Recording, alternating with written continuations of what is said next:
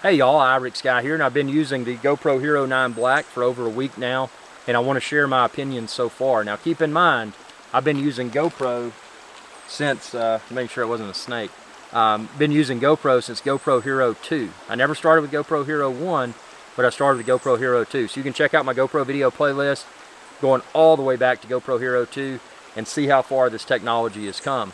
But my opinions in regards to the GoPro HERO9 Black so far, well, without a doubt, it's the best GoPro camera on the market today, in my opinion, not just because it's the newest, not just because it's the latest release, but for several reasons. Number one, if you happen to crack your lens cover, this is replaceable.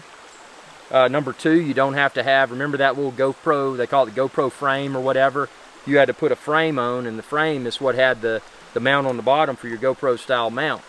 No longer do you have to do that.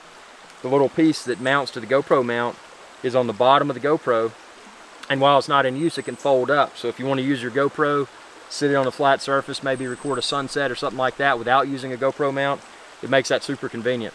Also, it's one less component to forget. You know, have you ever had an older model GoPro, you rushed out into the field and then you realize, oh man, I don't have the housing, so I can't mount it to any of my GoPro mounts. I mean, that stuff can happen.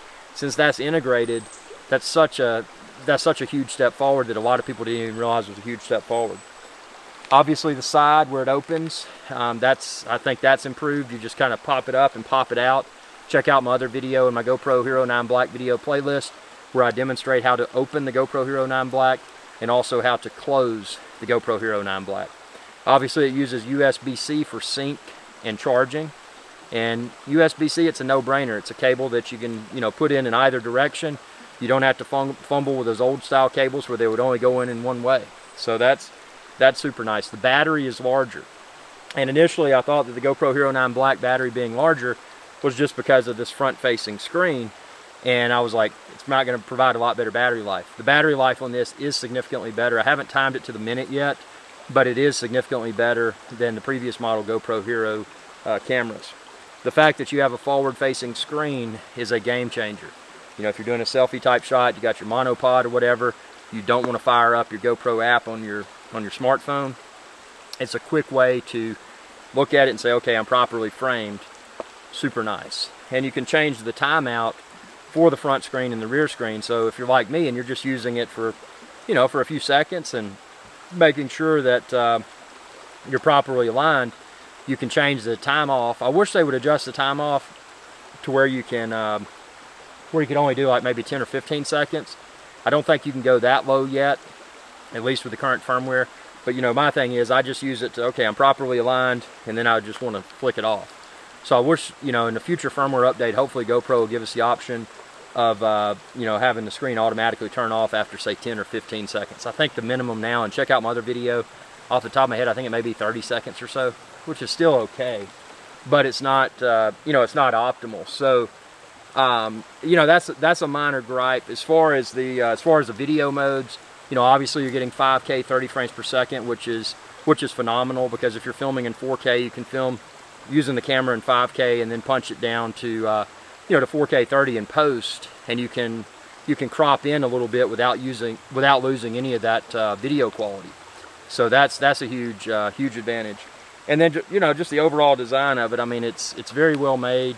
The fact, like I mentioned earlier, that you can replace the the lens cover, or not the lens cover, but the lens filter is nice, because that was something with some of the GoPro models. If you crack this, it was permanently mated to the GoPro, and that could be problematic. As far as the size is concerned, nothing revolutionary there. I mean, most of your more current GoPro models, they're pretty much around the same size.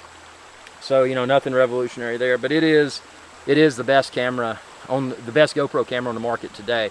One of the big things is the stabilization. Hyper smooth on this, and check out my GoPro HERO9 Black video playlist. Hyper smooth on this is almost as good as a mechanical gimbal. Actually, it's so good, and I've always been an advocate of using a gimbal.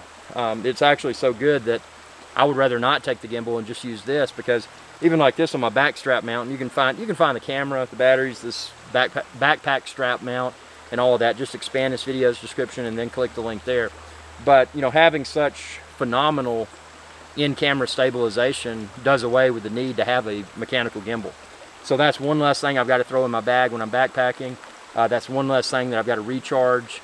That's one less thing that I've got to lose. So, you know, it's a major step forward. So, you know, I don't have anything negative to say about it at this point. But if I do, you know, I'll definitely post a follow-up and do that. And if there's any specific GoPro HERO9 Black questions that you have, please comment below, because I'm looking for future video topics, and I'll take this thing out in the field. Now, there's certain things I won't do. I don't go skydiving or anything like that because I'm afraid of heights.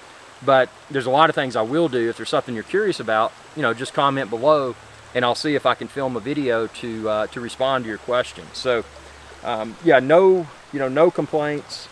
The one thing is, they have a cloud service where it can upload videos to the internet. I don't know, I mean, you may be a fan of that. Personally, I like to store my videos locally, but you know, you may be a fan of the cloud storage, and that's something that you can do, and you can do that with some of the other model GoPros too. So that's not something specific to the GoPro HERO9 Black. But I think if you're like me, and check out all my GoPro HERO9 Black videos, I think if you're like me, you're going to find that the 5K 30 is probably going to be your preferred resolution. And it's, I mean, it's, to get that type of performance out of such a small camera that you can mount almost anywhere is phenomenal. And, you know, this does not do this 360 spherical, and that's a topic for another discussion. But do you really want to film in 360? Tell me what you think within the comment section below, and be sure to subscribe. It's youtube.com/iRixGuy, and ring that bell icon when you do to be notified whenever I post another video. Y'all have a good day. Hey y'all, Captain iRixGuy here. I hope y'all enjoyed this video. If you did, please be sure to subscribe. It's youtube.com/iRixGuy, and ring that bell icon when you do to be notified whenever I post another video. Thanks for your viewership, and y'all have a good day.